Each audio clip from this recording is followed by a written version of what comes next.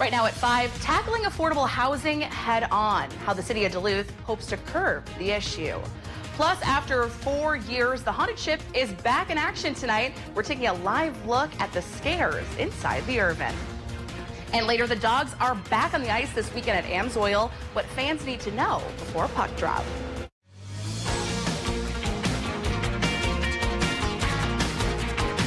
You're watching Live at 5 on Live Local CBS3. Welcome to the CBS3 News Live at 5. Here's a live look at Duluth City Hall tonight, where earlier today, Mayor Larson announced an important proposal that could have big implications on affordable city housing. Good evening, I'm Natalie Grant. Kristen is on assignment tonight. Thanks for joining us. For many in Duluth, affordable housing is hard to come by. An issue so bad, it's causing employers to lose their workers and renters to move away. CBS3's Kendall Jarbo explains the city's plan to deal with the problem. Much needed relief could be coming to Duluth's housing crisis. Mayor Emily Larson announced her proposed solution today, a housing trust fund. Larson says the trust fund would allow the city to invest at least $6 million into affordable housing with the help of local partners. It would invest in affordable housing through various programs like providing low or no interest loans to housing developers to create units to buy or rent. Homeowners could also apply for money to build a secondary dwelling on their primary lot. City Councilor Zach Filipovich says right now Duluth is 3,500 housing units short of what it needs. People make our economy work and people grow our tax base, so let's make that easier for folks to build a life in Duluth, and the Housing Trust Fund will help do that. Money from the fund could also be used to rehabilitate neighborhood projects with the ultimate goal of giving people more places to live and a higher quality of living space. All of this requires approval from the City Council. An ordinance will be presented to the Council on October 11th, and it will be voted on October 25th. All right, thanks, Kendall. Now, if the plan is approved, the city expects the program to begin in early 2022. Well, also at tonight's meeting, councilors will have the first conversation about recognizing harm and trauma facing American Indian and Alaska Native communities. They're specifically calling out the nation's boarding school policy, along with dozens of other cities across the country. The policy took Indigenous students from their families and placed them in boarding schools across the country up until the 1970s. It's been widely criticized for years, most recently after the remains of 215 Indigenous children were found in unmarked graves outside a boarding school in British Columbia. Now, if this resolution is passed, it would show Duluth supports Congress's investigating of the old policy and ways to heal the trauma. Now, the resolution would only be symbolic of the council's support. The Duluth City Council does not have authority over the U.S. Congress. The council is expected to discuss the matter tonight and then vote on Monday's meeting. Well, one of Duluth's spookiest attractions is back in the harbor this year after 4 years away. The Haunted Ship technically takes place every October, but restoration work and the pandemic have forced organizers to shut its doors since 2017. Now the Haunted Ship is finally celebrating an opening night once again as they prepare for a new year of frightful fun. CBS3's Quinn Gorham is live from the Haunted Ship tonight. Quinn, what can people expect from this year's return? Well, Natalie, we're really feeling the Halloween spirit over here in the Haunted Ship. It's a year that's sure to be full of spooks and frights for everybody, and workers here say that it's a year-long process to get everything prepared. Steve Rankila, Director of Internal Operations at the deck, says the crew's already planning for next year's Haunted Ship. The actors attend scare school to learn how to scare people properly, and workers attend yearly conventions to get ideas for props and rooms around the ship. They use all 5 senses to scare attendees, including smell, which they artificially use in each room to add to the atmosphere. Rankila says after 4 years away, people all over are excited to be back on the Haunted Ship. The public is excited too. It's a tradition for many people. They travel from all over the lower Midwest to come to the haunt for the weekend. The ship is open Thursday through Saturday from now until the end of October.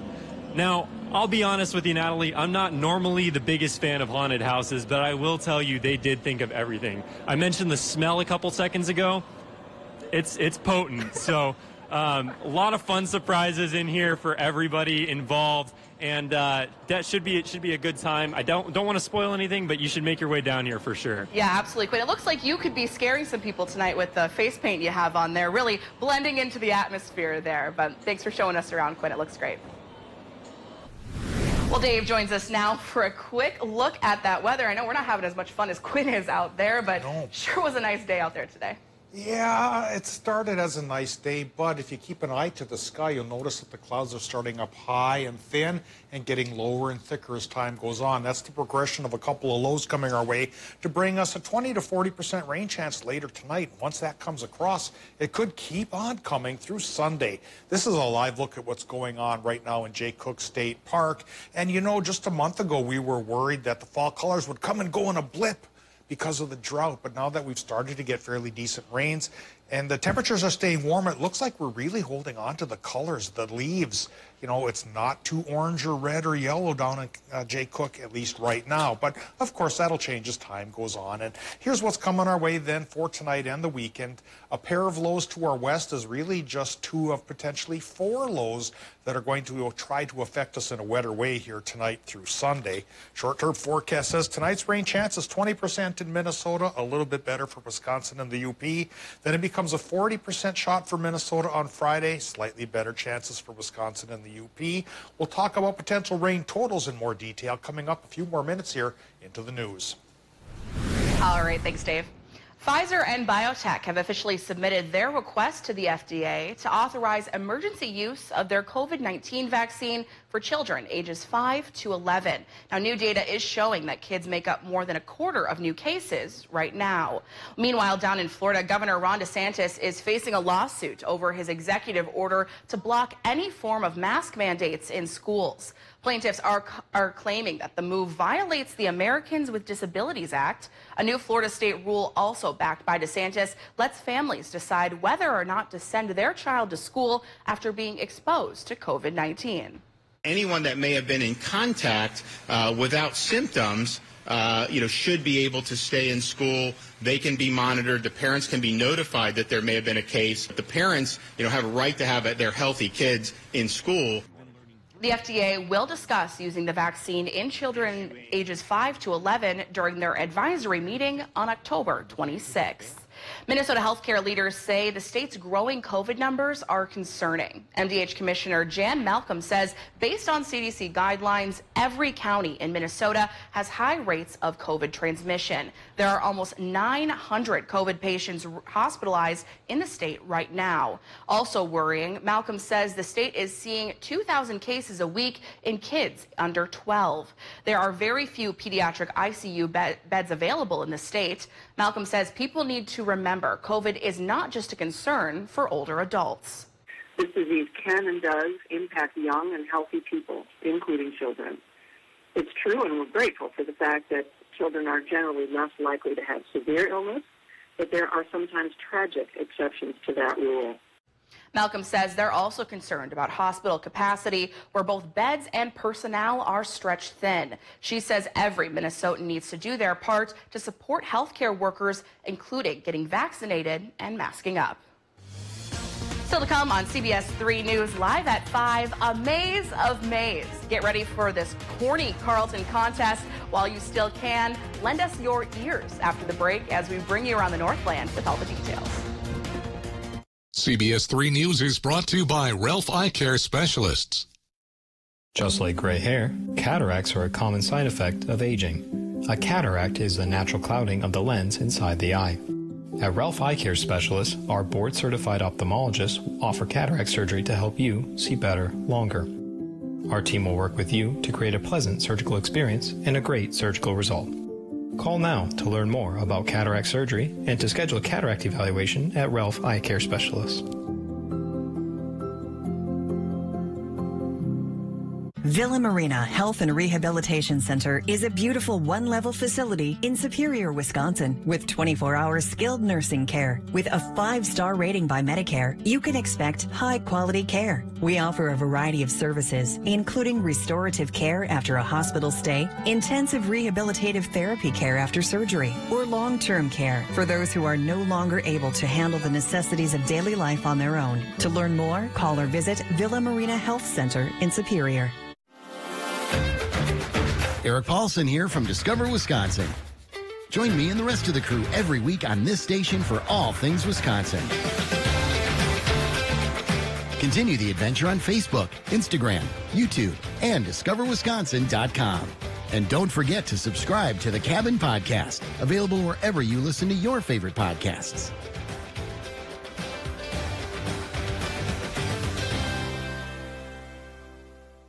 School visits are an important part of kind of being part of the community outside of the TV station here. When I was in 6th grade, that's when I learned meteorology was it for me. Being on the other side of that now, for me being able to kind of pursue that, it's important for me to then be able to get back into the community. If I can go into a classroom and get just one person who was interested, or just one person who, you know, leaves there knowing like, wow, I learned something new today. For me, I did my job, and that means a lot to me. Watch meteorologist Caitlin Moffitt weekdays at 5 a.m. If you love them enough to crawl into a play place to get them to come down, then surely you'll check nhtsa.gov/the right seat to make sure they're in the right car seat. Welcome back to the CBS3 News Live at 5. Here's a live look from Spirit Mountain, where we just found out today that renovations on the Upper Chalet will cost an additional $5 million. These changes were made without the board's knowledge. Dave will be in with this week's full forecast in just a few minutes. But first, let's take a look around the region. Setting Iron Range leaders, setting an example for the next generation, and the return of the Whistle Stop Marathon, bringing thousands through Chequamegon Bay. All that and more as we take you around the Northland, city by city.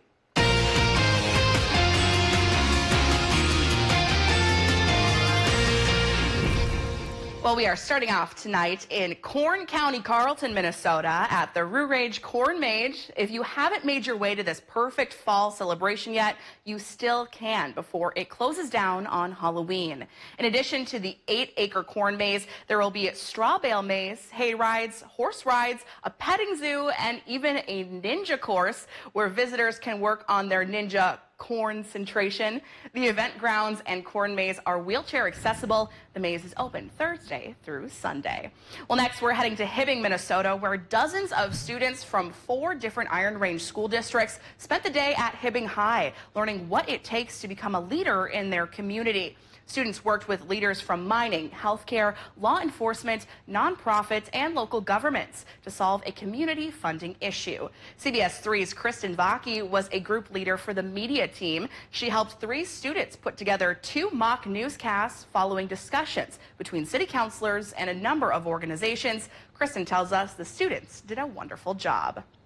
And we're wrapping up tonight in Ashland, Wisconsin for an annual tradition spanning 26.2 miles. The Memorial Medical Center Whistle Stop Marathon is now just 2 days away. Now, though this year's registration is limited due to COVID-19, there will still be 1,800 racers between the marathon and half marathon, making their way through Chequamegon Bay. There will also be a 10K race and a 5K. Now, though registration is full, you can still make your way down to Ashland this weekend to support the Northland tradition. Well, if there's something going on in your neighborhood that you think we should know about, send us an email, and it might be featured as we go around the Northland, city by city. Still to come live at 5, the first taste of fandom since March of 2020. The Bulldogs are back at Amsoil this weekend. What fans need to know in just a couple of minutes. 20 years ago this morning, well, folks woke up to the record low temp for our area, 24 degrees, 2001. Today, our temperatures were warmer than normal again, hitting 69 degrees at the airport in Duluth. Normals in the upper 50s. I do think for the week ahead, we're going to still keep running warmer than normal. But now, after a couple of days of dry weather, wet weather could be coming, and that could dominate the week ahead. We'll show you that 7-day forecast coming up after the break. We're kicking off a new season in NYC. I'm putting the y'all in New York. You didn't even know it was there, but it is now. I didn't realize you were so unhappy. Because you never bothered to ask. Want some company? What if we go someplace else? What do you have in mind? I'm struggling with an ethical crisis. You might be overthinking this. I thought about it and I'm not. Pastor Jeff is here. You gotta talk to the pastor. Get. Sheldon? Excuse me, I have to get. The new season of Young Sheldon begins tonight at 8, 7 Central on CBS. I remember my son was going to grow up without a father. I didn't think someone at 23 could be diagnosed with breast cancer. I was probably the healthiest I had been in my life. Early detection of a melanoma saved my life. I survived testicular cancer because of early detection. I survived cancer not once but twice because of early detection. During the pandemic, you may have delayed or canceled routine cancer screenings. It's time to get those appointments back on the books. Early detection saves lives. This message brought to you by the National Association of Broadcasters and this station. The Royal Enfield Bullet was designed in 1955 and not updated until 2008. It takes an experienced hand to keep one running. I've ridden in the rain and the snow, but prefer not to. That's why motorcycles and meteorology go together so well. It also takes an experienced hand to make an accurate riding forecast. As our region's longest-serving meteorologist, I think I have the touch needed to get it right. Watch Dave Anderson weeknights at 5, 6, and 10. Get your news on the go, the CBS3 mobile app. One of Duluth's spookiest attractions is back in the harbor after 4 years away. We tell you more coming up. There's a line of lows off towards our west, and they want to bring us rain for the weekend. Tonight at 6 on CBS3.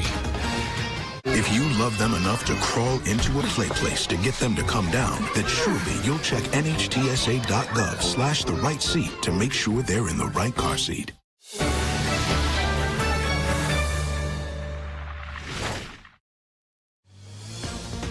Now, the CBS3 Duluth WeatherMax forecast with meteorologist Dave Anderson. Boy, our weather's been repetitive this week. We've been cooler by the lake, warmer inland, cloudier by the lake, sunnier inland, and on top of the lakeside communities has been fog persistently now for, 4 nights in a row? Yeah, another dense fog advisory to talk about for lakeside communities tonight, as usual, until 10 o'clock tomorrow morning.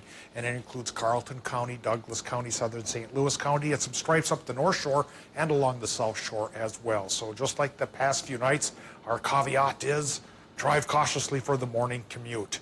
Now, tomorrow, on top of fog and clouds, those clouds could finally start yielding some rain in our region. We'll talk about how much is possible through Sunday coming up after this look at our current conditions from Duluth International Airport. 66 degrees, 68% for the humidity, easterly southeasterly wind, 8 miles per hour. That's been a common theme too the last couple of days.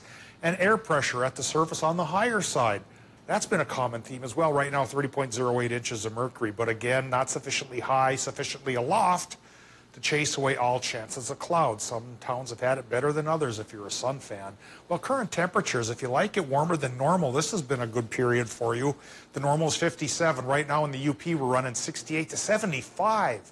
Wow, Ironwood's one of our hot spots today. Wisconsin's running 59, near normal for Superior, to 73 down in Hayward. And the current numbers in Minnesota include toastier readings down towards Moose Lake and Willow River at 72. And then a little bit cooler by the lake again into the 60s, and then perking up into the low 70s from Big Fork towards International Falls, including Orr and even Ely. So being up north doesn't always mean being on the chilly side. Now let's start talking about our rain chances. Now it looks like there could be as many as 4 lows set to give us clouds and rain chances here. This is the one to the south whose northern fringes are going to try to reach into Wisconsin here tonight. And then that's backed up by a pair over towards the Dakotas that'll also help bring a chance of rain beginning tonight. And now there's an extra one coming in out of Idaho to back all of this up and keep our rain chance probably going all the way through Sunday. So anywhere from a 30% chance tonight to 40, 50 tomorrow, 60 on Saturday, 40% chance on Sunday. Once we get into Monday, though, then higher pressure settles in and our rain chance goes away. But maybe only for a day. When you see the 7-day forecast, you'll see that rain chances return as early as Tuesday. How much rain could we get? Well, over these next 3-4 days, I'm still thinking we could go towards an inch for many of our towns, a third to a quarter inch per day. Tonight, Minnesota temperatures, they are going to be in the 50s, 20% rain chance. Wisconsin-Michigan, 40% rain chance, lows in the 50s. Tomorrow, the Wisconsin-Michigan rain chance is 50% with highs again upper 60s to 70. Minnesota numbers mid-60s to 70 with a 40% rain chance. And then that chance becomes a 60% shot on Saturday. There's the 40% chance on Sunday. There's the break on Monday. And then it comes back Tuesday, Wednesday, and Thursday. All right, thanks, Dave. Well, after far too long, the Bulldogs are back at Amsoil this weekend for all to see, just in time for some huge games this weekend. CBS 3's Kelly Hinseth joins us now with the details. And Kelly, I think I can speak for all Bulldogs fans, including myself, but we're pretty excited to be back. Oh, 100%, Natalie. It's been over a year and a half since Amsoil Arena has been at full capacity with fans, but they're back this weekend for both the UMD men's and women's hockey teams. The men are on the road Friday night, but are back in Duluth on Saturday night to take on Bemidji State. The women are home on both Friday and Saturday to welcome in the Gophers. What better series? Fans going to the game can expect to wear masks regardless of vaccination status. The Bulldogs also announced that they've already sold a record number of student season tickets. I think it's going to be a similar experience that they're used to. There are a few changes, like we have more local foods that we are offering, but I think it's still going to be great hockey and ruckus fandom. So I think the atmosphere that people have come to expect at Amsoil will be the same. There is pent-up demand to come back to what is really the cathedral of hockey here in Duluth. It is expected to be a fun weekend for sure. One other big change, if you're looking for local beer or alcoholic beverages, they're now going to be available at every concession stand instead of out in the lobby. Yeah, definitely a fun weekend on the horizon. Excited to see some pictures and some videos of all those Bulldogs fans back in action at Amsoil. Kelly Hinseth live for us in the newsroom tonight. Thanks, Kelly. Well, it's that time of the show where we get to talk about adoptable pets. Today's pet comes to us from Range Regional Animal Rescue. This is Poncho, Jackal, and Coco. There are all Chihuahua and Jack Russell Terrier mixes. Now, during their time at Range Regional, they've become much more social and are looking for a quiet home to settle down in. If you would like to set up an appointment to adopt Poncho, Jackal, or Coco, you can call the number listed on your screen. And tomorrow at 5, we'll have an adoptable dog here in studio, courtesy of our friends at Animal Allies in Duluth. So tune in tomorrow at 5 so you don't miss it. Still to come, on the recent Texas abortion ban has been put on hold by a federal judge. We'll bring you all those details right after the break. I got into journalism when I was in high school, actually, and that's where I really fell in love with the news and the storytelling aspect of it. Being able to bring those things together and keep people informed. It's so important for us to be in a community like Duluth, to be able to hear your stories and then bring them to everybody else in the community. Watch Caitlin and Jenna in the morning at 5 and 6 a.m. You've seen them around town, the movers and the shakers. Now watch them moving and shaking to the music you love. It's our annual Minnesota Ballet Celebrity Dance Challenge, Friday, October 8th at Marshall's Peugeot Auditorium. We're going to pack the house with fun as area celebs pair up with our dance pros, and you pick the winner. Happy hour at 5:45, dancing at 7. Get tickets at Touch of Flash, at the door, or minnesotaballet.org. We thank our presenting sponsor, Pizza Luce, and also Touch of Flash and CBS3. Sports are my passion and the love of my life. And when you watch a sportscast, the biggest compliment that I get is that you seem so excited about what you're talking about. And that's not an act for me. Who doesn't want to see someone, deliver their news in a fun way? So if you love it, I love it. You're gonna see the authenticity that I think I bring. Watch Sports with Kelly Hinseth, weeknights on Live Local CBS3. Be a little bit brave. Don't ever be afraid to. We've got a couple questions.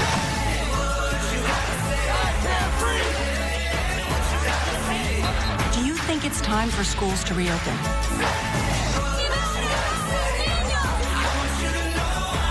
There is some positive breaking news.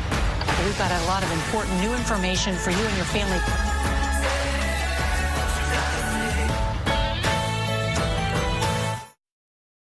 We've got new information now explaining why. Why should ordinary Americans care what's happening here in Ukraine? Deep divisions remain. Elizabeth, why did they kick you out? They are expecting public unrest. Why are they releasing these videos now? Police are pushing us back. We found one hell of a story of survival. That's why you have to do your own research to get to the truth.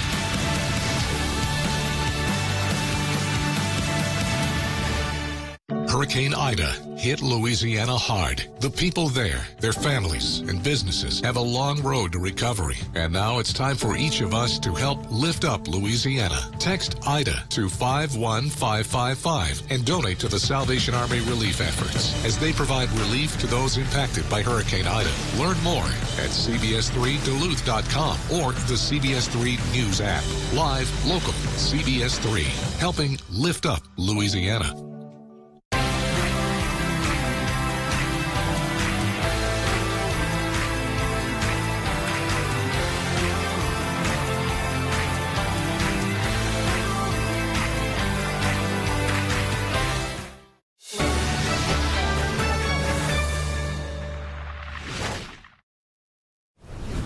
A federal judge has ordered Texas to temporarily suspend a new law banning most abortions in the state. The judge's decision stems from a lawsuit the Justice Department filed last month, just days after the law known as the Senate Bill 8 went into effect. Michael George reports the latest from New York.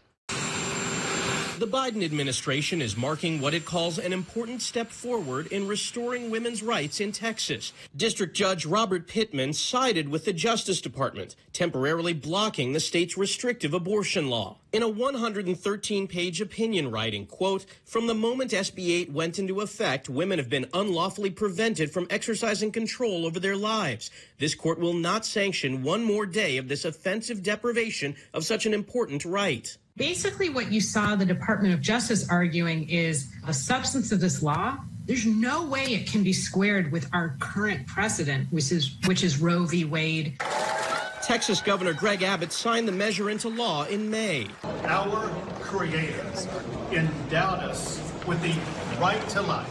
It took effect last month, outlawing abortions once embryonic activity is detected, usually around 6 weeks, before some women know they're pregnant. Under the law, private citizens can sue people who help patients get an abortion. It's at an all-time level of importance. Heather Palacios works for Planned Parenthood. She says women have been leaving Texas to get abortions in neighboring states. Last year, we saw around 250 patients from Texas across our affiliate. This year to date, we've seen more than 500. In a statement, the Biden administration cautioned the fight has only just begun, and it's unclear when abortion services might resume in Texas. The state has already announced its decision to file an appeal in the Fifth Circuit, which previously allowed the abortion restrictions to take effect. Michael George, CBS News, New York. The Supreme Court is taking up a separate Mississippi case in December that will likely impact the fate of the law in Texas and other states that have recently passed restriction abortion laws. Here's what we're working on tonight. 28 million children could soon be eligible for the Pfizer vaccine when the shot and smaller doses may be available. Plus, could mandatory vaccines for airline employees lead to a holiday travel nightmare this year? We'll explain. And how ransomware attacks against America's hospitals are leading to deadly consequences. The CBS Evening News is just minutes away.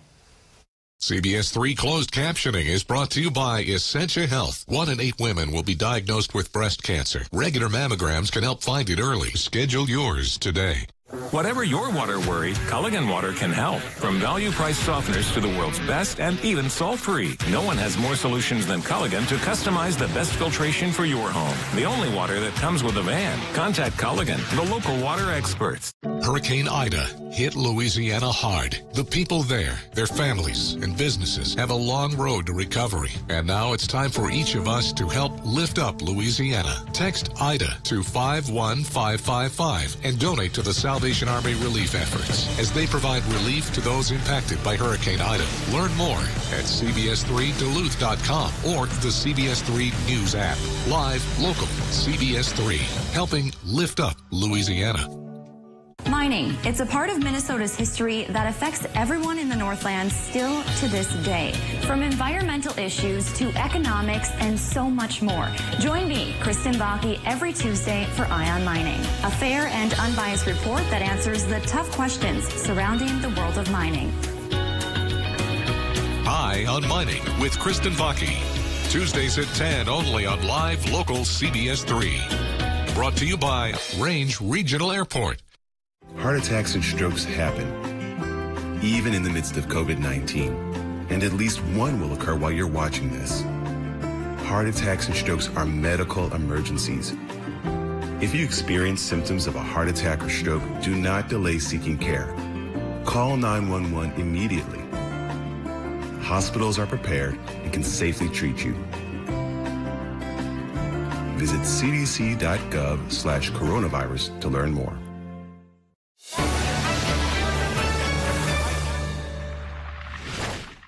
We're kicking off a new season in NYC.